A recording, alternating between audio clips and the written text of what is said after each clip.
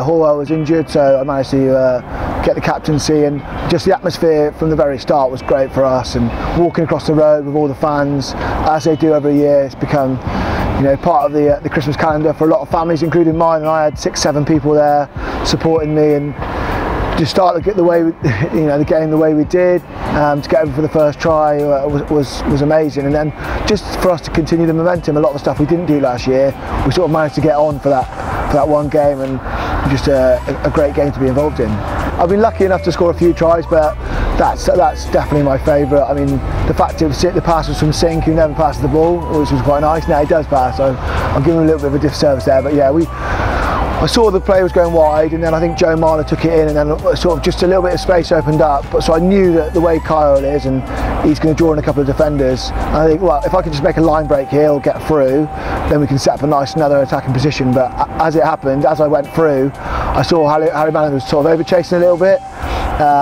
People have credited me with a step. I don't think it was a step, more of an avoidance swerve, which just worked out really nicely. He overchased, I went the other way, and then, you know, luckily the try line was about 10 metres away, and I was managed to slide in. So just, yeah, it was such a great feeling. I mean, it was one of those moments. You know, Carl's probably one of my best mates as well. For him to put me away was fantastic, and to do it at the start of the game was brilliant. Everyone wants a team to do well, of course, on the pitch, but also they want to catch up with old friends. They want to see people they haven't seen for a while, and they want to enjoy the Christmas spirit. And usually with the idea that there won't be work tomorrow as well, so we can have a few drinks and really enjoy each other's company, which has always been a big part of it. So I'd certainly recommend to anyone who hasn't been to come down, and I'm sure Big Game is one of those things that I'll be going to even if I'm not playing or involved, for many years to come. As I said, it's a permanent fixture on my family's Christmas list now, coming up from Bristol, and they absolutely love it.